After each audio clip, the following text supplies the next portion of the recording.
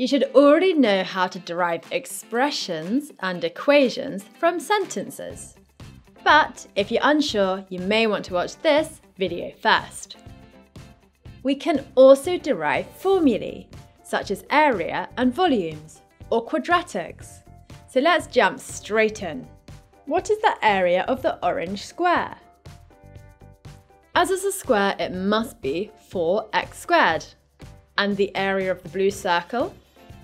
It has a radius of x, and using the area of the circle is pi radius squared, it must be pi x squared. So what's the orange shaded area? Pause the video and finish off the question. Did you get one of these answers? Either one is correct. So how about this question? Pause the video and give them a go. Did you simplify the perimeter fully to 6a plus 8 and the area to 6a plus 12? A typical question you will come across is something like this. We're given a shape in an area and asked to show that. The show that is what we're aiming to get to at the end of our working. But it's really just for us to check our answer is correct, so we actually ignore it for now and just focus on these pieces of information. So the area equals 36. Do you remember that the area of a trapezium is half the sum of the parallel sides times the distance between them? Use the information in the diagram to write an expression in terms of x for the area of the trapezium and make it equal to 36.